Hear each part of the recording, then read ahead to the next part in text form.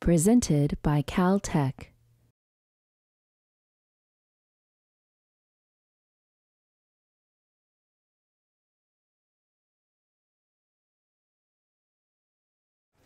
I'm very happy to have you here at the first distinguished lecture for the Chen Center of Social and Decision Neuroscience. Tian Kiao and Tian Chrissy Chen, as many of you know, extremely generously endowed a Chen Institute of Neurosciences, in which there are 5 major scientific centers. One is Social and Decision Neuroscience, which is basically human neuroscience about fairly complex high-level systems choices. You'll see an example today. And we were very happy to invite Wolfram Schultz to give the first lecture. Wolfram is in the Department of Physiology, Development, and Neuroscience at Cambridge, England. He's a fellow also of Churchill College there. He's a visiting research associate here. We've been very happy and lucky to have Wolfram come every spring for several years, originally sponsored by the Conti Center, NIH, which Ralph Adolphs directs. Wolfram has won a slew of prizes. I'll mention just 2. He's a Fellow of the Royal Society, 2009. Just this year, he shared with Peter Dayan and Ray Dolan the Brain Prize for their work on the computational basis of rewarded decision-making. We thought that Wolfram was a wonderful person to have give this inaugural lecture because he's both contributed greatly to and continues to exemplify, you'll see some really new results, computational approach. And in what we call computational neuroscience, decision neuroscience, we strive to figure out what numbers are being computed and being encoded by brain activity, such as neural firing rates or bold signal from fMRI, which are then associated with behavior in order to understand the process of valuation and decision making and maybe permit causal statements, look at individual differences, and so forth. And a final thing, if you want to join our mailing list, we'd love if you can do that. There's a little card, a low-tech card outside you can fill in. So without further ado, Professor Wolfram Schultz.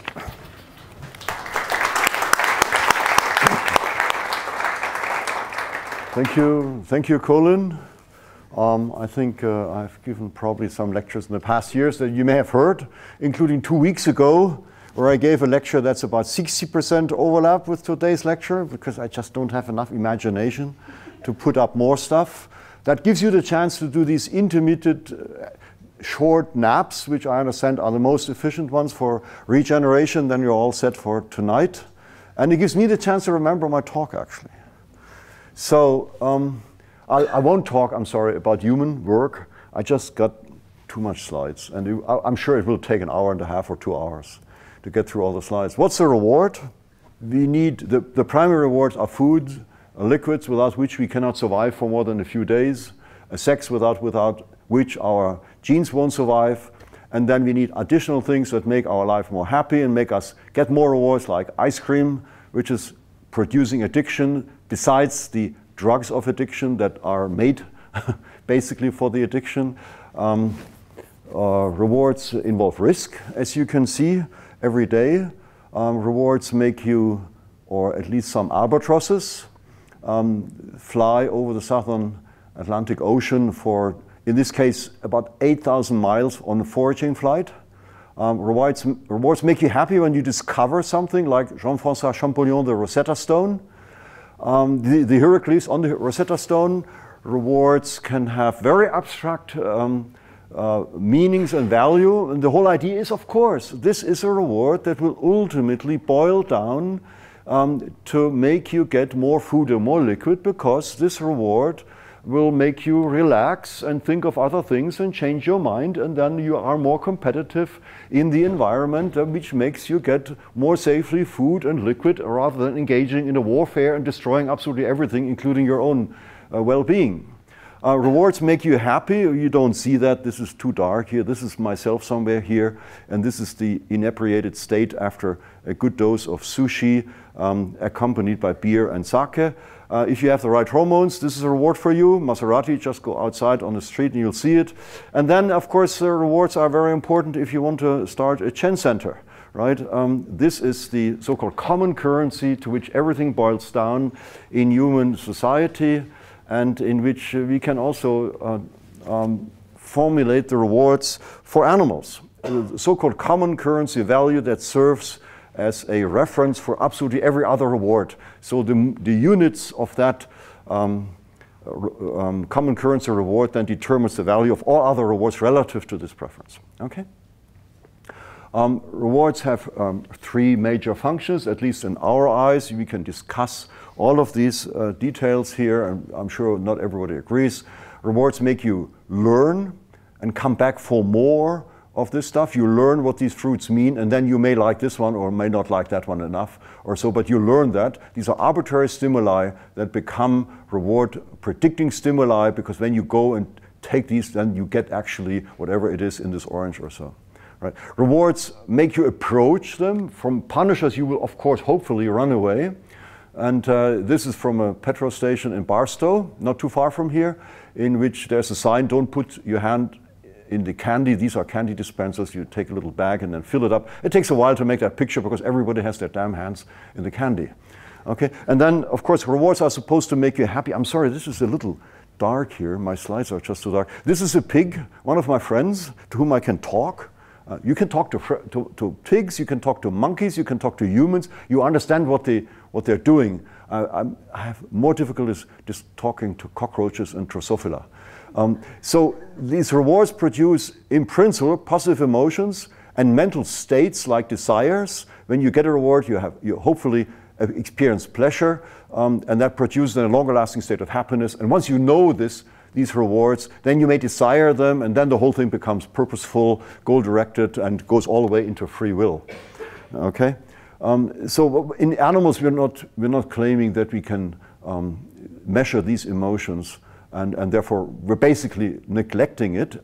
Although I have to say that probably most rewards derive their rewarding function from the pleasure they generate. If you think about all these fruits here, we don't necessarily need this fruit more badly than this one because they contain probably the same vitamins and the same amounts of liquid. We still get more pleasure out of that reward compared to that reward, and therefore we prefer this reward than this reward, and we say this reward has a higher value for us compared to that reward here, right? So the pleasure is actually something that tells us the value, but we can't measure it in animals. Okay? So any stimulus that has any of these three functions is by definition a reward. These rewards are there to make us survive. That's what I call the proximal reward function. Ultimately, we need to not only survive for the moment, but we need to have a good environment for our offspring. And then we're talking of evolutionary competition, evolutionary survival. And this is basically what the three reward functions do. They should maximize, hopefully, the reward value in terms of the evolutionary fitness in the long range, right? So any individual, any organism that has a good reward system that provides the best reward for that organism will be the one that's going to survive the evolutionary competition. Okay.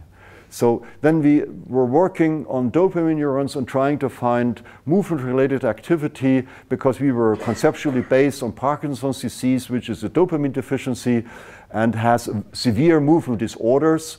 And we were recording in the midbrain from the dopamine neurons whose axons project into the frontal cortex and the striatum and a few other areas. And then this is a dopamine neuron, relatively small. And then we take a microelectrode, stay outside of the neuron. It's too unstable to do an intracellular recording and get a waveform from this neuron. So we have a time course here. This is maybe a millisecond or a couple of milliseconds, I should say. Then we translate that into a electronic pulse that's suitable for a computer. We test a monkey in the laboratory, and the animal reaches into a food box. It gets a little piece of apple. It's a very nice apple. I personally like the apple, so I can understand the monkeys, as I mentioned. And they go in that food box, but if they go too often, we don't put food in there. So the food they encounter in there, they cannot look into the box, they can just reach it from underneath, is kind of partly surprising. And when we take these impulses from a single dopamine neuron in this area here and plot the time at which this TTL signal occurs, then we see that the frequency of these pulses are a little bit higher, a little bit after the movement onset. That means after the animal releases this resting key and moves into the food box, right? And that's one trial after the other, one movement after the other, and that's the sum of it here. But is this a movement activity? Because that's what we were going after for the Parkinson's disease, and the answer is unfortunately no. This is when the animal touches the piece of food that's stuck on a touch-sensitive wire that produces another TTL signal for referencing the time of touch here on the computer. We see that when the animal touches this thing afterwards, we see afterwards this response. But when the animal does the same movement, it fools around in here, actually maybe even more, and more sensory stimulation, everything more, except there's no food in this empty wire here, we don't see a response. So it's not movement at all.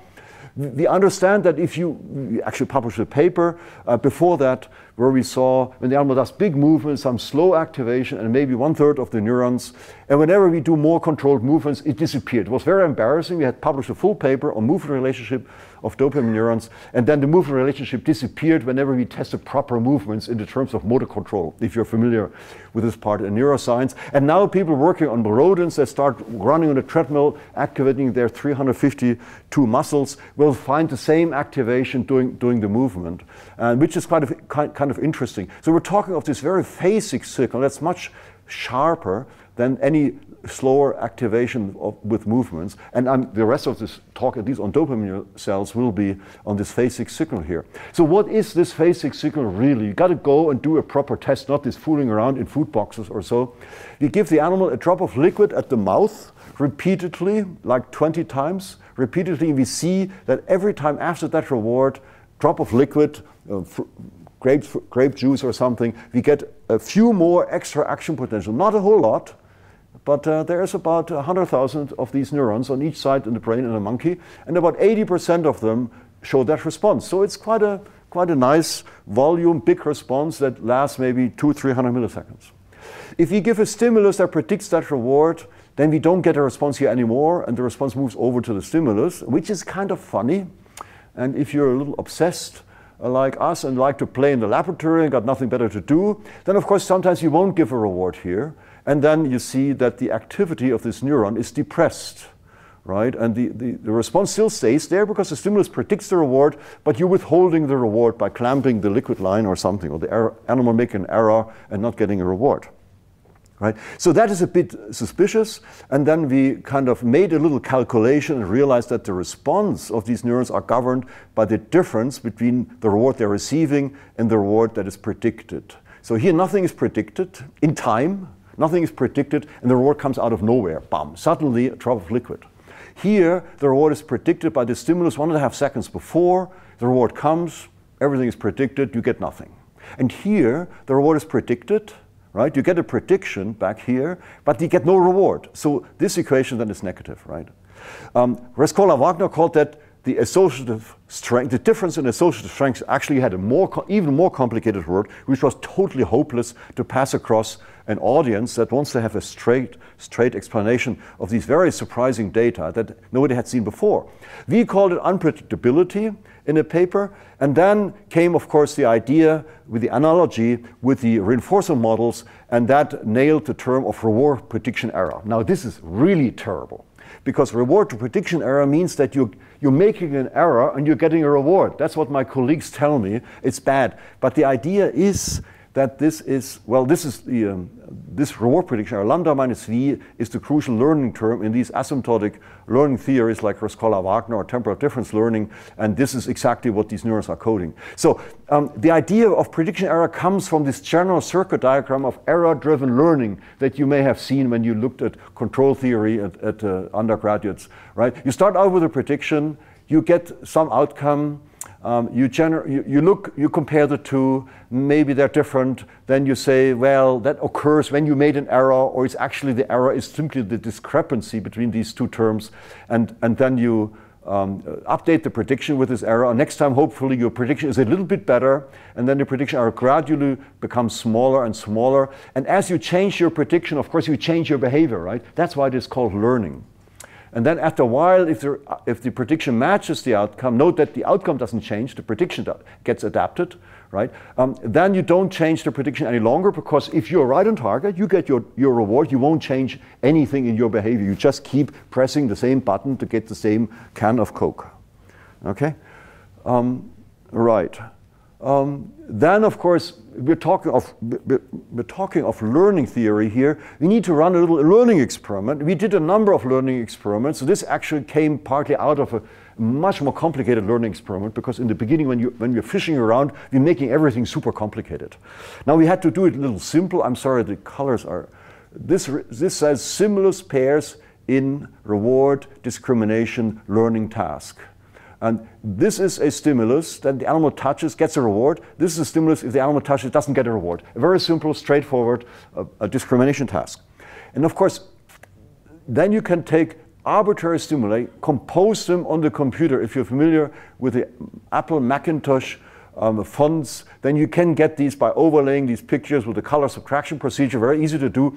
And this reads new stimulus 1 or something, I can't even read it here, learn 1. Right? And of course, the animals, you show them picture set after picture set. This is ultimately the rewarded stimulus. This is ultimately the unrewarded stimulus. And as the animal sees more of those, they learn to learn. They get into what's called a learning set. And after a couple of hundred of these so-called learning problems, pairs of stimuli, they learn within a few trials. Right? So you can test a neuron during the whole period of learning. Normally we can hold a neuron for 20, 30, maybe 40 minutes, but not for 3 days that a standard monkey would take to learn such a stimulus pair, right? So we train these stimulus first for several weeks or months, and then we have them as reference stimuli, fully learned stimuli, and then we use these new stimuli, one pair, and then 3 hours later another pair, and the animal learns while we have a neuron, learns completely these stimuli. And I'm not boring you in the details of the learning curve, it's all standard. What I'm trying to tell you is that initially during the learning, the chance of getting it right, to touching the correct stimulus, that is the reward stimulus, is 50%, right? So you have a reward probability of 50%. That means if you do get it right by chance, you have a plus 50% prediction error. Your prediction is 50%, you get a reward 100%, minus 50% prediction is 50% prediction error. You get a 50% prediction error. As the animal learns more and more, and then we can establish some arbitrary learning criterion like 3 out of 4 correct responses. The first time that's a learning criterion fulfilled. Then you see that the response gradually decreases. Some people say there's a little jump here, I'm not sure.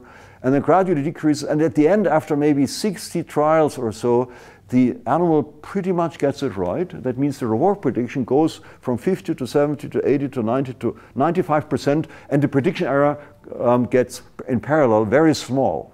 If the animal gets it wrong, and that's again is the first trial here, you get the negative 50% reward prediction error, and that negative prediction error also, well, it stays basically up to here, okay, all the way down here. So what I'm saying is we get these prediction errors also during very formal learning tests, okay? And then if you take the whole thing together, and I'm jumping a little bit here, this is a general lecture, the optimal control theory, out of which came machine learning and reinforcement learning, postulate that the reward prediction errors that have a direction, they have a positive reward prediction error is something good, a negative reward prediction error is something bad. It's not just a deviation, a valueless deviation. They drive agents towards better states. The Bellman equation, dynamic programming, Harry Klopf, the temporal difference learning by Sutton and Bartow, all of this, in particular the Sutton-Bartow model is very similar to our dopamine responses. All of this is beneficial for getting the best reward, actually. Not just some reward, but getting better and better and better reward. And I'm going to show that a little bit more detail. This is really what we want. We want an agent. It's not just getting a reward, right? Anybody can get a reward. What you want is the best reward out of the available rewards, because then your chance of survival is high. Maybe not in our environment, but 300 years ago when we were roaming the woods, if you only get these bad rewards, you're not going to make it over periods where there is no food at all or where you're hungry. You want to be a little bit obese to be able to survive periods of hunger, right? So here are my stimuli that make me survive periods of hunger here, right? With the appropriate liquid accompanied, like a little bit of a bottle of sake, these 1.8 liter bottles, quite generous. Or my sushi here, that visibly make me happy. And this is what I want to avoid, right? You want to get the good stuff, you want to avoid the bad stuff. That's the idea. If this is the case, then this is a little experiment from paramecium. This is not about reward maximization. This is simply about being able to survive and have a branching point at which some less fortunate species disappear and the better ones will make it through. This is the point here where, for example, reward maximization could play a role. Okay? So we want to go a little bit more into detail. I want to see whether the dopamine responses reflect the physical value, the amount, the milliliters, or whether they're actually tuned to what you need. That means subjective reward value. So we have the animal make a choice between two fractal stimuli, and these fractal stimuli tell you either, for example, you get an orange juice of a certain quantity, the height of the bar tells you how much you get, or a risky orange juice, which is a little bit more and a little bit less than this here. You will get either this or either this if you choose this. And when you choose this, you will sure get this here, right? So the animal prefers this risky reward over the safe reward. I'll show you in a minute more details. And the animal prefers the same thing for the blackcurrant juice, and it also prefers the blackcurrant juice over the orange juice because they're all the same amounts here. If you draw a line, it's all on the line, right? So the animal prefers these, has a certain preference among these juices, although everything gives exactly the same milliliter in liquid. All right? Here are the preferences. The animal prefers this over this.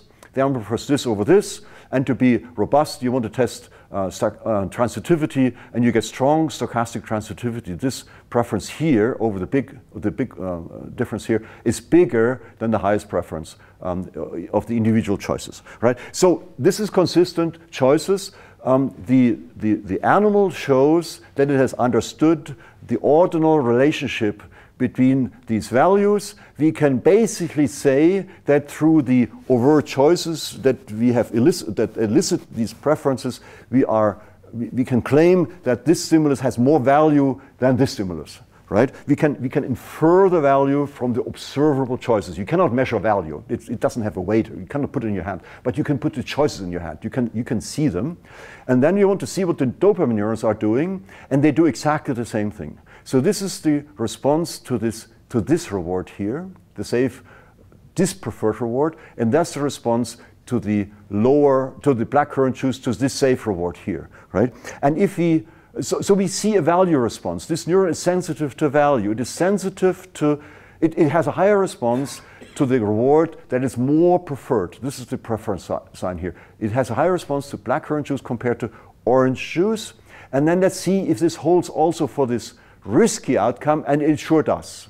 That means the risk that is even more preferred than the individual singular rewards produce a higher response. This is not a risk response. This is the boosting of the value response by the risk, which is valued higher by the animal, as our choice preferences tell us.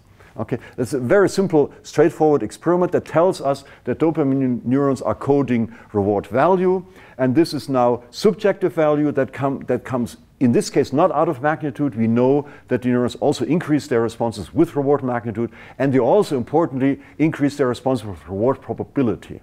Right? Probability and magnitude for dopamine neurons are taken as the same kind of thing for value. Okay? So we want to get a little bit more into economic theory and have a little little text here. I'm sorry, this is boring. Good for a little nap. Rewards are defined by behavior. Their value is subjective, not physical. And the neuronal reward signals for the idea of parsimonious coding should code exactly the subjective value, not the objective. We should consider utility. Now I'm making a huge jump conceptually from these very ad hoc experiments I just showed to a very theory-constrained term called utility. And these gentlemen were involved in generating these subjective, usually nonlinear function in which the same gain in objective value translates in a decreasing gain in utility, the law of decreasing marginal utility, right? When you're a millionaire, you don't bother too much for a dollar unless you're obsessive, as many are actually. And then you have the gentleman here that not too long ago followed this up with formal axioms that define utility under risk, which for us has been very beneficial to establish a utility function in monkeys, which you'll see in a minute. So utility can be inferred, utility as a form of value, from observable choices which elicit preferences. So you can observe the choice, you can measure the percentage of choice, you can deduce a probability of choice, And you imagine that there are some preferences hidden in the brain that nobody knows, including yourself, but they get elicited, they become apparent in these choices. And from this thing, you can infer that there is a value behind. You cannot measure utility, right? And the good economists will tell you utility doesn't even exist because it's so complicated. Okay? In being a mathematical representation of preferences, utility predicts choices beyond the measured behavior in various, sometimes limited conditions, including risk. And I'm going to show you that claim works, which is very important for us in order to justify why we're not just doing these ad hoc subjective value assessments. This claim works with different forms of risk in the monkey, right? So utility maximization is fine. And you would say the guy actually, he should get sated, his utility should decline, right? But it increases. For him, it increases. So it means that more objective value is not just better. Although he may think so, it's not necessarily better for him if you look from the outside, and the question is what's good for him is whether we are to decide that or not is, of course, another question. What I'm trying to say here is that the objective value, the maximization of objective value is actually not the goal. The goal is the maximization of utility. The subjective value is what you want to have maximum from. 5 steaks are not very good for you, not much better than 4 steaks, are actually not very good for you. Usually after 3 steaks you got enough. Okay, well, most of us. So we're now using von Neumann-Morgenstern to get a numeric cardinal economic utility function for the simple reason that neuronal data are cardinal. You can say how much this spike is higher, the spike rate is higher in percentage than the spike rate in another situation, right? And this is what we need. And this is based on these von Neumann-Morgenstern utility axioms. And we're not testing them here. We do test them, but we're not testing them in this experiment. What we do is we get a so-called certainty equivalent. This is a risky stimulus, large reward or small reward with 50% probability. And then we have that's fixed. And then we have a variable, riskless reward outcome that we can vary from the bottom to the top in what is called psychophysics.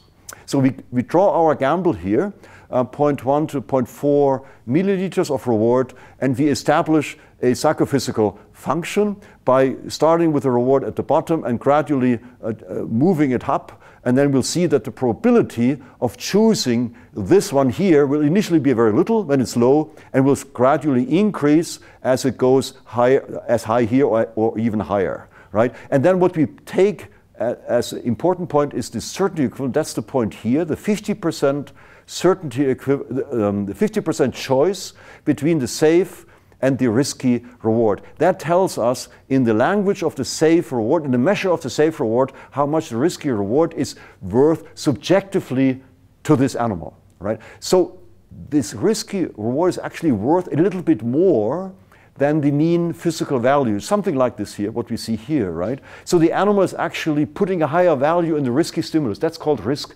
seeking or risk prone. Then we can do the same thing with the same gamble, a little higher, between 0.9 and 1.2 milliliters, and we see that the animal is actually having a lower certainty equivalent. The animal is risk avoiding in the high range, where it's risk seeking in the low range, which is important for the next slide, because this is very funny, and the next result is also very funny, but they do match. We're now getting utility. We are doing a gamble. We do this gamble here. Now we don't titrate this. We just set, well, we titrate it. We get the certainty equivalent at one point. This is the certainty equivalent for the gamble between 0 and 1.2 milliliters. That is by definition 50% utility. If the maximum is 1, is utility of 1. Then we take a gamble between the certainty equivalent and the original low value and get the new certainty equivalent, which by definition is a quarter utility. Then we do the thing with the upper part, that's 3/4 utility, and then we fill in the gaps and get a nice utility function, which is totally awkward. It is convex at the bottom, indicating risk seeking. It's linear here, indicating risk neutrality, and is concave up here, indicating risk avoidance. Very funny. Human economists tell me that this is called recreational gambling, or the peanuts effect or whatever. The small change doesn't count. I calculated how much that is worth for a monkey. These 0.2, 3, 4, 5 milliliters to a monkey who receives 200 or 300 milliliters a day is worth about 10 pennies for somebody who has a salary of $30,000. Okay, so some people gamble with a few pennies. Actually, if you watch when you pay in your coffee shop, people throw away their dimes or their nickels or their pennies at least, right? And this funny risk profile coincides with the certainty equivalence here. We have, with these specific tests, we see risk avoidance with high range, like this concavity, and risk seeking in the low range, right? So it seems to work. So we need to be sure what we're doing now, because now we're doing this fancy neurophysiology that costs a lot of money in the monkey, and we need to have these basic behavioral tests here all lined up, otherwise we are swimming, right? Okay, so first, does this utility function predict different behavior in different forms of risk? What we're actually doing is something very profound that Charlie Plott started here many years ago together with David Crowther, is to see if the value that you're assessing from pricing some good is related or not to the choice preferences that you're expressing by choosing one over the other. And the result was that in many cases it doesn't work. And this idea that you elicit values from choices or prices from choices is actually problematic. I'll show you that in this situation, which is far less complicated than the human tests, it works actually. The two methods to elicit the value or to infer the value, that is the overt preferences and the certainty equivalent pricing, come to the same conclusion. Okay, here is the data. We take two gambles. Each outcome is a probability of 1/3. So if the animal chooses this option, it gets one of these three reward magnitudes with equal 1/3 probability, but just one, right? The next trial he will get the other one or whatever. And that is the same thing here. They're just bigger, right? Larger. It's larger risk. This is defined by variance. There's no skewness in here. The mean value is the same. Expected value is absolutely perfect, right? So we're basing this on probability theory. I didn't want to show this. It's very straightforward. Once you get the probability theory going, everything is crystal clear. Okay, so we're taking our utility function, which is from another monkey, which did a slightly different movement. So the utility function looks a little different, but it's still the same funny profile. And we're plotting our gamble in the x-axis here. This is the physical value of the gambles in milliliters. And then we calculate the utility by simply plotting it on this utility function, right? And we find that the expected utility for the red gamble is higher than for the blue gamble. That means the animal has a higher subjective value for the red gamble. And the choices do the same thing, within limits, right? We're talking of 70% over 30% choice, right? There are 30% dominated choices in this thing, but overall it seems to hold, okay? Then we want to see if this holds also for our risk avoidance part, and you can imagine what I'm going to show you, and it does hold, but as the difference is very small, the difference in preferences is also very small, okay? And then we can do an out-of-sample test in which we plot a gamble here, read the expected utility, then actually test the gamble in choices and getting the certainty, in certainty equivalent and calculating the certainty equivalent and then calculating it in utility. And these are gambles that we are have not been used to establish the utility function, and it works. An out-of-sample prediction that works pretty well, okay? Then we do it for other kind of risk, in this case skewness risk. This is an asymmetric probability distribution that has a high outlier, positive skewness, or a low outlier, negative skewness. It's still 1/3 each, right? But this is kind of an outlier compared to these two guys here, and this is a negative outlier, right? Same expected value, same variance, everything the same except the skewness. And then we plot this here, we see that the positively skewed gamble draws a large expected utility, and the animal actually prefers this also. So again, this coincidence. So we can predict with the utility function low range variance risk seeking, high range variance risk avoidance, positive skewness seeking, negative risk seeking, everything. It complies with second and third order stochastic dominance. The same animal, we got that in several animals, is no problem. Okay? And we can see that this skewness thing, if you don't stop me here, I keep going. The skewness itself produces very nice transitive choices.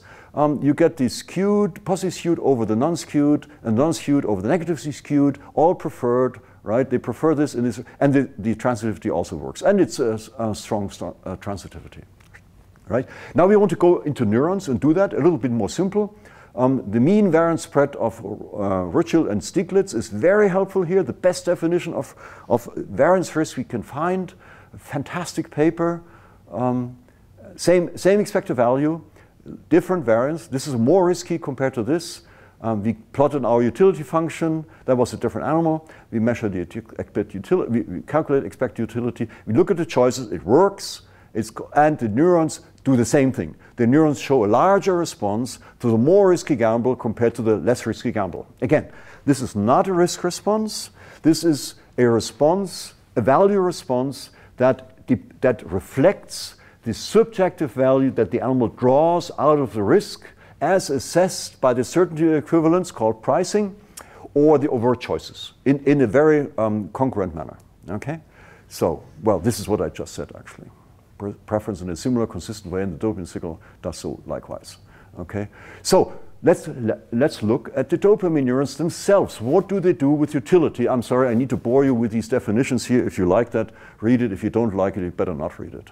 Okay, this is what I'm saying here is that the dopamine signal is coding the utility, in fact, a prediction error in utility. And here are the data. That's our utility function. That's a linear curve, of course, and we see that the neurons, the vertical bar shows the amount of action potential normalized to a reward that is like 0.5 or 0.6 or something milliliters. And as we increase the reward size, we see that the responses do not increase in this linear manner, but they increase sluggishly, and then they kind of overshoot. And we can have some discussion about the underlying potential biological mechanism, which is quite nice. But from the phenomenology, we see that these neurons seem to code utility. And we have then, this is a terrible gamble, and we have defined our utility function from very well defined gambles. And so I have to say, I'm not going to show it.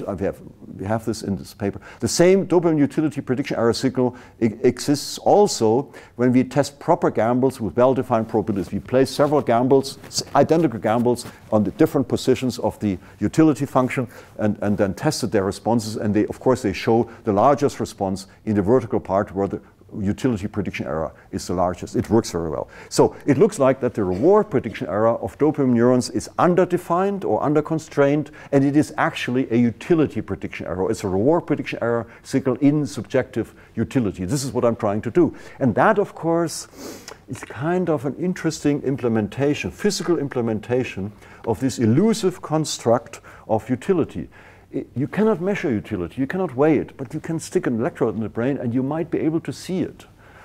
So this utility signal should then be useful for running decisions, making decisions.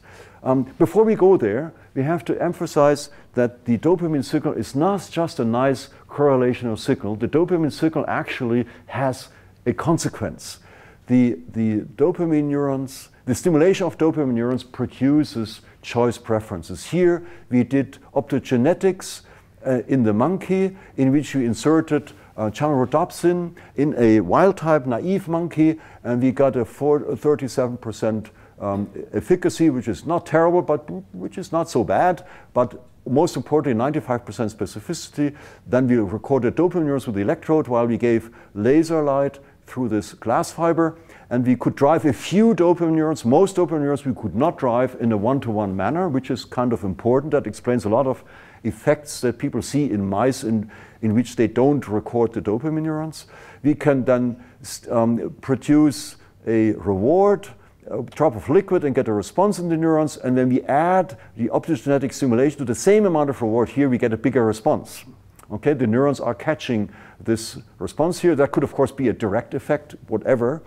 Then we can get stimuli, trained stimuli that predict the reward, a single drop of reward plus the optogenetic stimulation, another stimulus that predicts reward without the additional stimulation. Same amount of reward, the response is stronger to this blue stimulus compared to the red stimulus, right? As if the neurons are predicting now more reward, and that more comes from that optogenetic stimulation. So and that translates into behavior. We can then have these two stimuli, one with the optogenetics, one without the optogenetics, and the animal will ultimately, over a few trials, come to prefer the blue stimulus over here, which is the one that gives them the same liquid, but a bit more of dopamine stimulation. So the dopamine stimulation is actually effective in producing a response as if it were a value. Right? And that, of course, confirms 50 years of electrical self-stimulation in rodents that has also been carried over into the optogenetic field, which works very well. So here, what does this reward prediction error signal in dopamine neurons indicate? We have a certain prediction of reward, and reward varies within this range of the prediction. With the narrow range, we can't discriminate anything. We won't get a particular simulation out of it. We won't get a response in dopamine neurons, right? If we, however, have a reward that exceeds that prediction, here we get a positive prediction error response in dopamine neurons, and we know that that stimulates the electrical self-stimulation, just as I've shown in the monkey, right? Here, produce learning approach satisfaction. The self-stimulation, animal repeatedly pressing the lever in order to get that shock, and 50% of these sites in the brain are actually linked to the dopamine system, as Roy Weiss showed in 1980.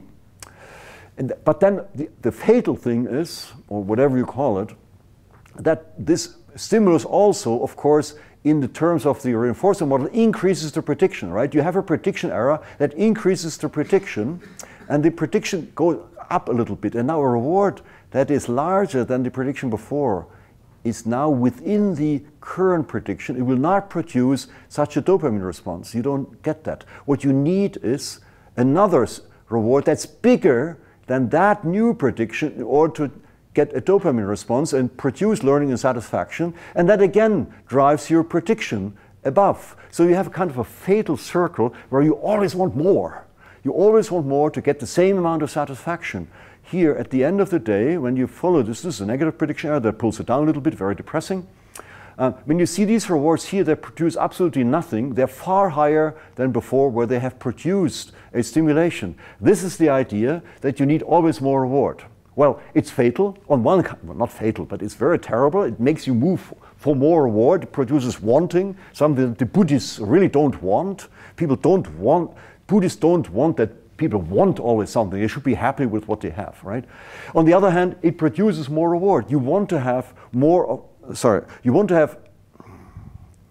have more of this stimulation, and you're trying to get more and more, and ultimately it will make you get more reward. It's a neuronal mechanism of utility maximization without any theory behind other than reinforcement learning, right? And so Peter Sterling alerted me to this fact of everyday life applications. Everybody has the same car in your neighborhood, and suddenly somebody buys a Mercedes, and then everybody else wants also the Mercedes because their own car are not worth anything anymore, and they need this bigger car, right? And then everybody has a Mercedes, and then need a Rolls Royce, and then need an airplane, and then, I don't know, a golf course and something. Okay, Goethe said, nothing is harder to bear than a succession of fair days where there's no prediction error. Oh, no positive prediction error, of course. Freud, we are so made that we can derive intense enjoyment only from a contrast and very little from a case, I can't read here, I'm in a reading class, very little from a state of things, right? So you want to have these prediction errors to get a kick out of it in daily life. And that may explain why we have all these phenomena of always higher wages and everybody's unhappy if they don't get more, right? Okay, so I want to go a little bit further. I have another 2 hours here, I understand.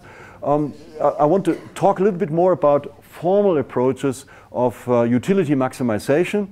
We see in Singapore these nice statues where somebody trades in 2 amounts of something for 3 amounts of something. Call it wheat, 2 bushels of wheat for 300 grams of meat or something like that. Right? What I'm trying to do is what the title says, that the biological rewards can serve as tradable economic goods, and then, of course, implying that the same behavioral mechanisms function and the same neuronal mechanisms function. That means we can test biological rewards with economic theory, and we can apply economic theory to testing biological rewards. It's all the same thing, right? It's just different kind of different aspects, right? So here we had a long-term discussion with Charlie Plott about using what's called the indifference curves of revealed preference theory, testing in our monkeys. The idea is that every reward has two components, sweetness and liquid or something, and that these two components need to be taken into account for a proper assessment of reward value,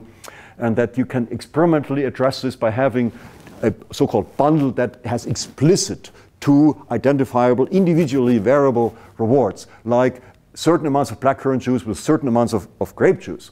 So we can, for example, say that the animal receives 0.4 milliliters of blackcurrant juice and 0.2 milliliters of grape juice, and he has a choice against 0.2 milliliters of blackcurrant juice, a little less blackcurrant juice, but he gets a bit more of grape juice. Or maybe he's tired of that blackcurrant juice, or maybe he likes this variety.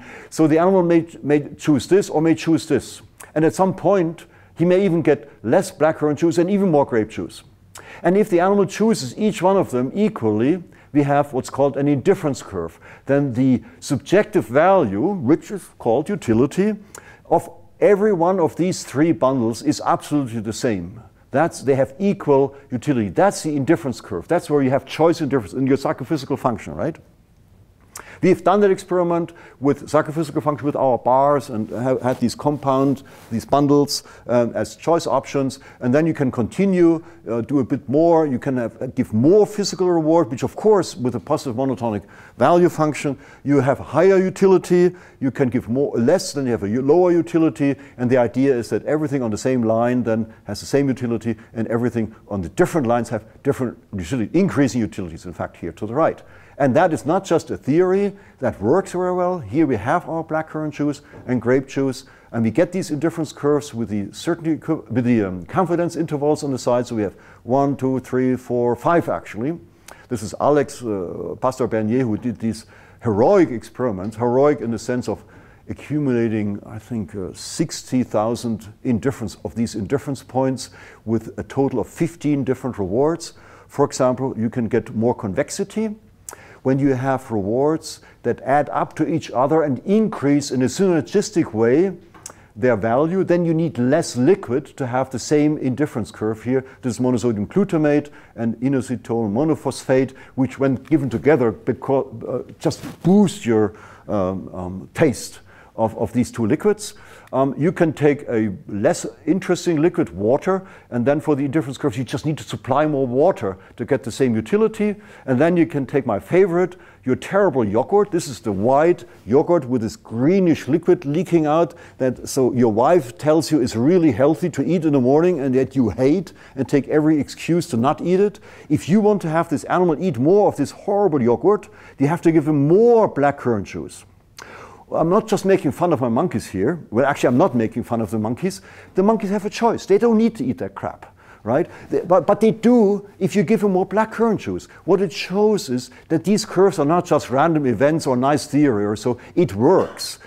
This is probably the most meaningful curve that we got. Well, we did some satiety, which looks kind of similar also, but it's more complicated to interpret. This is very straightforward. It shows that these indifference curves actually make perfect sense. Sense in the way that the animal gets really what is best for it.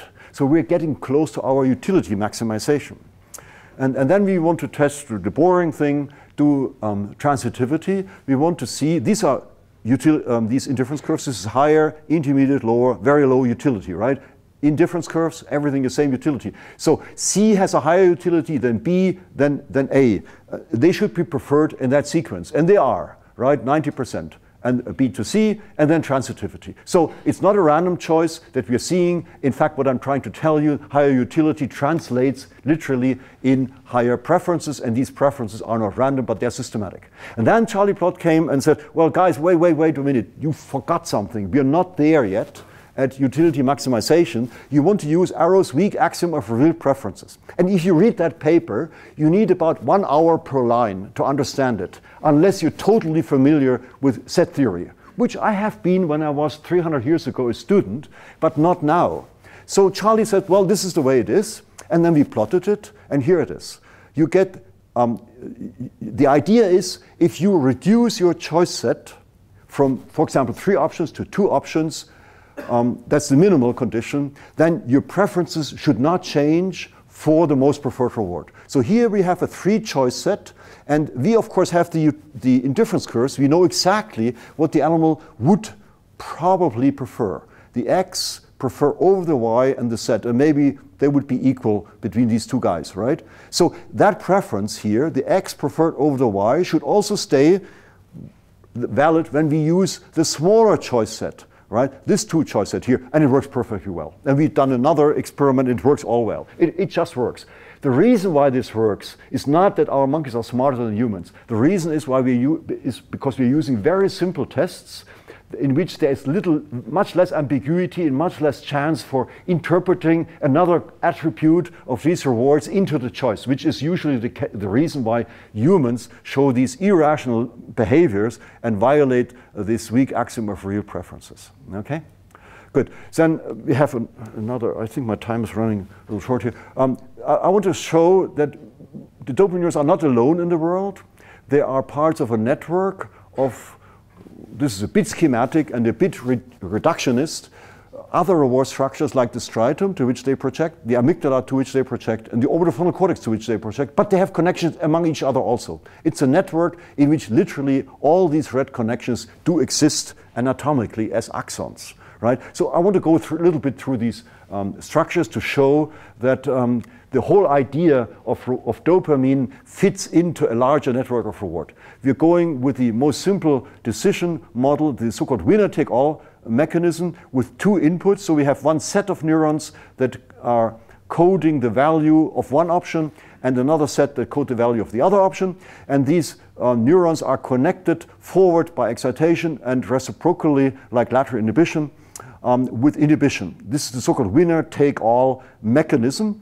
At the end of the day, and if you need to put a threshold in here also, at the end of the day, the stronger input, this is stronger compared to that, will win and determine the output. And in terms of the dopamine neurons this is a network for striatum. In terms of the striatal network, we would then think that somewhere the D1 and D2 carrying striatal neurons are involved, and for those that work in the basal ganglia, that's a big deal.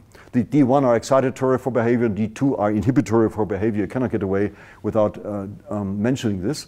And then, of course, you could get what's called the chosen value coding by uniting the signals from both options, and that's important, we'll see in a second, for reinforcement. The dopamine neurons are coding the chosen value. We have tested that in a separate experiment, which I'm not showing. So what happens is the option value B is higher. It's winning the competition. It will, the appearance of that option will produce what's called an eligibility trace, and the output from this here will maintain that eligibility trace. The other option that is kind of degenerating now, doesn't do anything, will not maintain the eligibility trace, and this eligibility trace will decay. And that's the important point. At that point later, the reward occurs, and it meets an existing eligibility trace, but it does not meet anything here for the other option.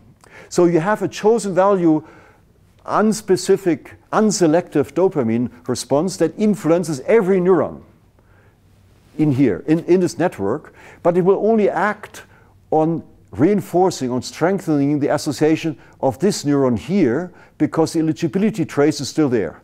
This neuron will not change anything because the eligibility trace has disappeared. This is the anatomy where the plasticity happens here in that case, but not for this neuron here. Okay? So in that way, the dopamine signal, which is kind of spread in an unselective manner to all postsynaptic neurons, may have a selective effect. That's my speculation. It's not totally wrong, but of course, there's a lot of pieces missing in that puzzle. Right? This is the idea here that then later this value is updated. The updating function of dopamine on postsynaptic decision networks. All right? Okay. Let's go to another structure. Amygdala. Of course, it's a fear structure, right? We'll show you it's more than that. We're doing the most basic test for value coding called contingency, the awful and ambiguous word with a very simple and specific meaning in learning theory, that is making reward prediction dependent on more reward. So here is the idea. We give a stimulus and we give drops of reward during that stimulus, but not outside of the stimulus. And we get a response to that stimulus, which of course here in the amygdala. We then give reward also outside of the stimulus. The same reward stays, the same stimulus stays here, but the response disappears. And we know there exists no more prediction because the stimulus has no specific meaning for the animal. The animal gets the reward anyway, all the time. And we can reverse this by now, look at this. There's no response here. We are lowering the reward outside of that stimulus. Nothing changes in here. The whole thing is the same here. We are lowering the reward outside of the stimulus, and the response appears, right? We're not doing anything physically to that stimulus. That is a very nice result. It's the first result ever anybody has seen contingent in the brain, and it shows that we're not having a visual stimulus here, because otherwise we would have a response here. And for those of you, I know it's hardly anybody, who quarrel sometimes with journals for getting papers accepted or rejected or so, I can tell you we tried all major journals here that we could find, all the fancy journals, because this is the most fundamental thing in learning theory, more fundamental than prediction error, and all journals rejected it, basically saying everything is known already. Okay, so don't desperate. If you get bad responses, just keep trying. We published it in the Journal of Neurophysiology, which is kind of my house journal. Anyway, okay? We just liked it. It was a really cool experiment. In fact, I developed that experiment on one of my stays in Caltech. I don't tell the economists. I did some non-economics here, and it took me, I don't know, a couple of weeks to tease it out until it was as clean as this one here. Okay, if we talk of object value, 5 minutes, sure. If we talk of object value coding in the amygdala as postsynaptic structure, we need to show it, and that does it. We have this, we make the animal do a choice between reward A and reward B, 2 options, and we see that the neuron is tracking the value of the object A. This is low, intermediate, large value, and the response is the same here. You can see it here. And when we do a reinforcement model to estimate the reward value and look at the neural activity, we see a pretty nice following. Okay, so and then the object value B is not tracked. We see that in the regression model. I'm not going to bore you with this. And the action value, which is another definition, is also not tracked by these neurons, right? Well, this is amygdala, which is supposed to be reward and stimulus driven and not movement driven. So I'm not surprised of this object value coding rather than action value coding, but it works. Okay. Well, then we had a very complex choice task 10 years, more than 10 years ago, and never published it, in which the animal could spend a reward that has accumulated through repeated choices, or save more reward and get more reward later with an interest rate. Okay, very complex task, several trials in a row, one of the most complex tasks we ever used, hopeless to interpret, except that some data make sense. So what you get then, among many other types of responses in the amygdala, we're not talking of prediction error, we're not talking of dopamine, I'm just talking of reward processing in a nice structure that's known for fear responses. The value coding initially during an individual trial which lasts 8 seconds. That means the animal sees the stimulus, makes a choice, and then again and again and again. And then later in that trial, the choice activity becomes significant in the multiple linear regression, right? So you see in the individual neuron a transition from value to choice coding. This is a very nice structure, brain structure, for economic decision making. It's not just about fear, right? Don't worry. Okay, let's keep going a little bit more. Orbitofrontal cortex, this area of the brain here. We have present the animal a piece of cereal, a stimulus that predicts a piece of cereal, another stimulus that predicts a piece of apple. We know that the animal prefers the apple over the cereal, but we're not testing in choices. We test the individual trials, right? It's a block of trials in which the animal gets 20 or 40 trials, half of them this year, half of them this year, and we see higher activity with the apple. Very nice, an apple neuron, right? No, not an apple neuron. Sorry. A second block in which there's no more cereal, but we alternate between apple and raisin. We make the animal occasionally choose. We know the animal prefers raisin over apple, and the apple neuron is gone. Same stimulus, same piece of apple, everything the same, but the neuron now responds to raisin, right? We have a shifting, reference-dependent coding. It looks like this is one of the first examples of subjective value. Physically, it's the same thing, but the neuron does something differently, right? This is the better thing. You get these relative preferences, right? No problem. Okay, works very well. 40 out of 60 neurons in orbitofrontal cortex test like that did it. The others didn't care. So don't say orbitofrontal cortex does reference-dependent coding. Some neurons do it, other neurons don't do it. Okay. Risk. Oh, I talked about risk, right? I talked about my mean preserving spread stimulus. So we present this stimulus to the animal, or that stimulus, and then later it gets the output, the top or the bottom. And what we see is that the increasing variance here produce an increasing response, and these neurons are not coding value. They're different neurons that code the value. In this case, I think two separate linear regressions for some reason show value coding and risk coding almost separate in this brain area. So we have a risk signal in the orbitofrontal cortex that got nothing to do with the value, including not to do with the potential maximum value that the animal might think because of some fancy probability distortion or something. Okay. Social, that's my last couple slides. Social, animals are social. They are attracted to each other, they have value, and they see value in particular actions that they do to others and that they receive from others. Okay, we're not going to do this uncontrolled experiment. We're going to game theory. We're doing a modified dictator game. Don't scream, it's really not a dictator game, but it's kind of. The animal sees 2 drops of liquid it gets himself, and 2 drops of liquid that the other animal gets when he touches this panel. And then they change roles, and this guy sees these stimuli, and this gets here. And of course, we can vary the numbers here, right? So then this animal is moving to get his own reward, and he's moving to get the other guy the reward, right? We did choices here. They were not as clear-cut as some people explain. We had a lot of variation in this choice behavior, how the animal would give the other more reward than himself or less reward or something. Not so easy in the laboratory. In the animal house, it's much different. Okay, anyway, we record in the striatum here. We see a neuron that signals the own reward, and that 77% of the neurons in the striatum are interested in the own reward. They have an increase in activity when they get more own reward in a regression. Quite a complicated model. When both animals are rewarded, the neuron increases, and when the actor itself gets a reward, it also increases. Well, in this case, both get a reward. The actor gets a reward, and here it gets a reward. When only the conspecific gets a reward, there's no activity, and when nobody gets a reward, there's no activity either, right? And the interesting point, so kind of egoistic, egocentric reward processing.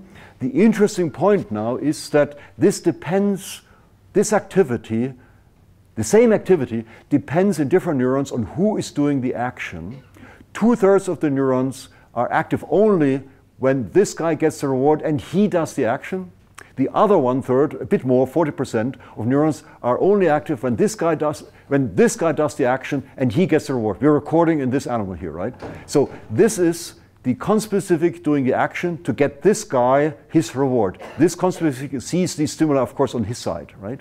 Okay, so a very actor-dependent social reward. Okay, and here is my last slide. You get enough when you see that slide, I'm sure. You won't have any more. You won't see any more slides. We're doing observational learning now. That is not a particular game. The stimuli predict 0.2 or 0.8 probability of reward for this guy, and these stimuli for this guy, right? So these are fractals, intrinsically arbitrary, neutral. Monkey A learns these 2 stimuli to distinguish, and he picks up the better one, which is this one here. After a while, some learning, no problem, okay? And then monkey B picks up his stimuli, right? He picks up, he does rubbish, and then he picks it up, right? This guy is a bit better, okay? And then we switch the stimuli. So this guy is now getting these stimuli, and he knows already which is the better stimulus because the probability stays, and then there is retention. The animal learns these new stimuli very quickly, and this guy also learns the new stimuli very quickly. I have to say, this happens in about 60% of cases, and there are 40% of cases where we just don't see the effect of observational learning, and we don't really know what the difference is. The interesting point is that this observational learning, of course, this retention thing here, overall is significant. You benefit from observing what the other guy is doing. And when you go in the amygdala, now that's the point that we're working on right now, you can predict for increasing number of neurons, increasingly better, what the other animal is going to do which stimulus the animal is going to test based on your own experience. So you can predict the action of a social agent from your own experience with these stimuli, knowing that this social agent is using the stimuli that you have experienced yourself. So when you see a guy outside drinking a pint of beer that you've told him before, you realize, he goes to the bar, you can realize that this guy's going to get that beer because you told him that's good beer and you experienced it yourself, right? Okay, thank you very much. My very simple conclusions: the monkey's choices follow basic definitions of economic theories. The dopamine reward prediction error signal, of course, is a teaching signal. It's beautiful. The whole learning literature are very interested. But what I'm actually interested in with the kind of a evolutionary perspective is that these concepts of reinforcement learning, economic decision theory are suitable for maximizing reward utility. This is really the thing that you want. And learning, of course, is a tool, and updating is a tool to get maximum reward utility. And dopamine neurons are part of a brain network. They're not alone in the brain to code reward, of reward structures, which are the major ones I mentioned, not the only ones, that are involved in learning and economic decision, individual and social agents. Thank you very much.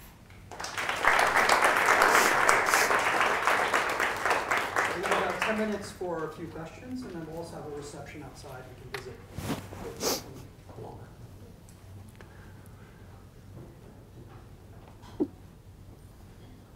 In that case, I have a self-serving question. Yes. So you mentioned in the orbital prefrontal cortex, when you do the individual recording for the individual neurons, you don't have preference.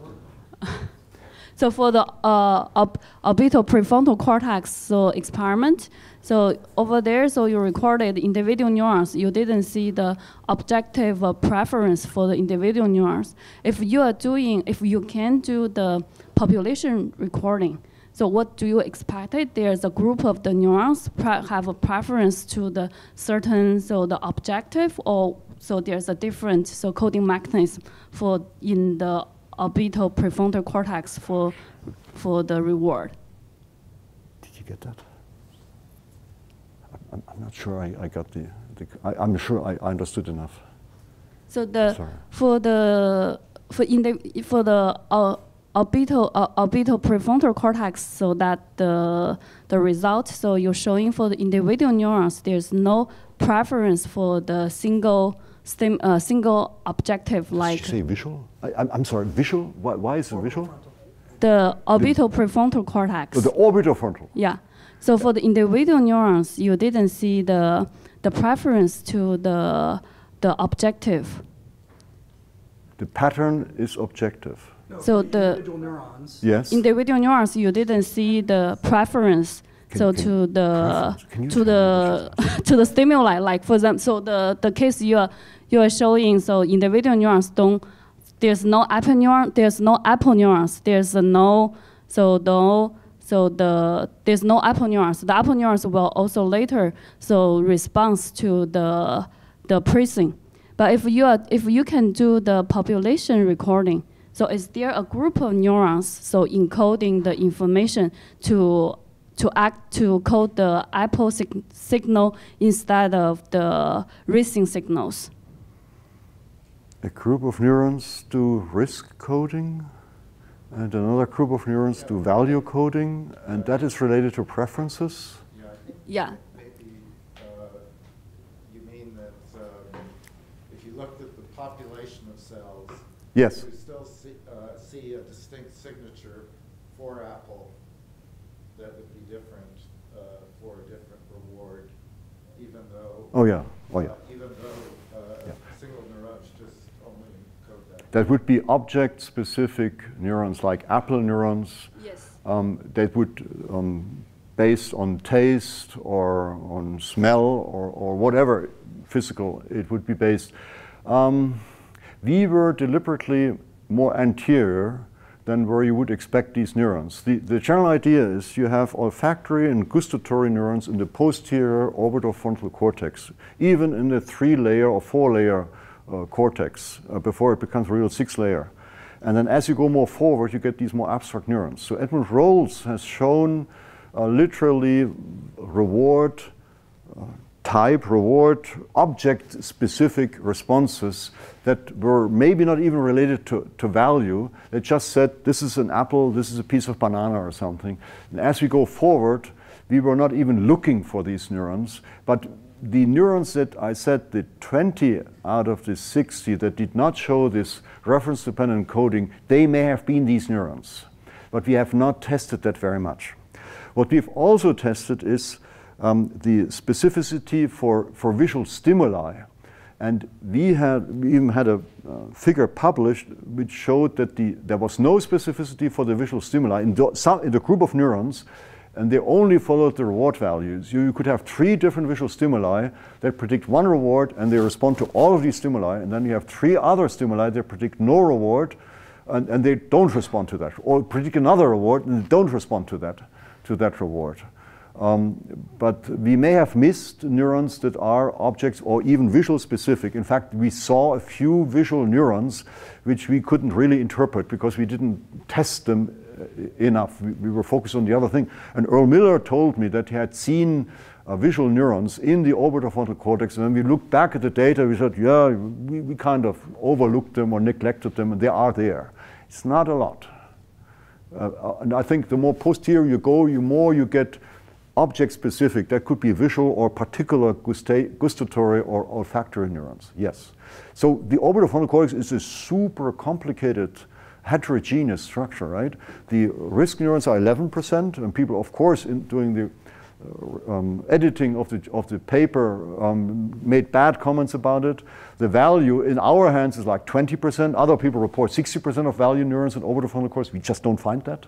And then you get so many other neurons and probably lots of social neurons that are totally unexplored and unknown. It's a very interesting structure that has been now beaten into value coding and economic decision tasks, and I think there's far more in it. I think that should probably answer your question.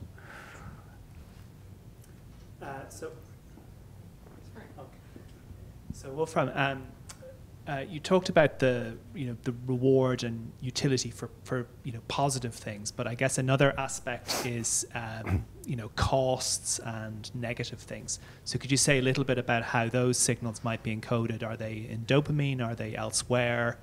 Are they integrated somehow? Yeah. Well, the first thing is that the aversive stimuli that activate some dopamine neurons, groups of dopamine neurons, are actually not driven by the aversiveness if the proper control tests have been done, but are driven by the physical impact of that stimulus. That is, we know that dopamine neurons have at least 2 response components, and the first one is an early component that responds to the physical impact. And so far, I have not seen any neuron that was tested under this aspect that actually maintained an aversive negative value response in that case. Although you can easily find a response to an aversive stimulus if the stimulus is strong enough. For the value, I would think that the loss would be coded as a negative prediction error, as a negative value. We are trying to do losses with all kinds of tricks and monkeys, and we cannot get it working properly, not in the way we want to do it, not get economic loss. I know that people are doing these, what is it, dial-E, these little dots that disappear and go up and down and so, but we couldn't get the behavioral test as much as we liked it to do. We actually have a graduate student that was really adamant to get that working, and well, we're doing several things at the same time, so he kind of switched to something else that actually goes easier. Yeah, I'm sure amygdala neurons would code aversive stimuli, and this eternal question, with reward it's easy, rewards and goods is the same thing, but is punishment and loss the same thing? So rewards and goods and gain, I think that's an easy connection. But is a punishment and a loss the same thing to an animal? An economic loss, is that the same thing as a punishment or not? And I'm not sure that's quite clear, because some neurons respond to aversive stimuli. Plenty in the amygdala, for example, the famous fear responses. Is that always considered as probably a loss? But I don't know. Final quick question. You've been coming here for every spring for several years. What do you enjoy doing at Caltech, and what brings you back? What I enjoy in Caltech is my colleagues with whom I have very open discussions once a week, twice a week. I go back to the textbooks. Initially I came with 2 packages of textbooks, which I have now focused on. Actually, I bought many textbooks here through Amazon, and then I came with these textbooks. Now I come with a big bag of about 10 textbooks, which are my core textbooks. And then I talk to Charlie and to Federico and to you and to then the neuroeconomists, Antonio and John and so. But then I'm mostly interested in these theories, in these experimental economics, and then is utility cardinal, ordinal, does it exist, why doesn't it exist, and things like this. These definitions, I think, is what I like. I can talk, and I can find that back in my textbooks, and I can think about it. And I don't always agree with everybody, or they don't agree with me, let's say. But that's what brings me back. And of course, one part is that I'm a little bit away from the laboratory, because you cannot I cannot sit in the laboratory and work 3 hours on one PowerPoint graph to get it right. That is then the experimental design. We rather play around until it works. But getting it down and sitting for 2 hours, separate from a laboratory, having basically as much time as I want and enjoying it tremendously is very difficult to do daily in the laboratory. That's why people take sabbaticals, but I never took a sabbatical of like half a year or 9 months. I never did that. I'm just too anxious for my laboratory. But you can do a short period, and we don't even charge tuition for bringing all your books. Okay, thank you very much. Don't say that too loud. Your chairman is here.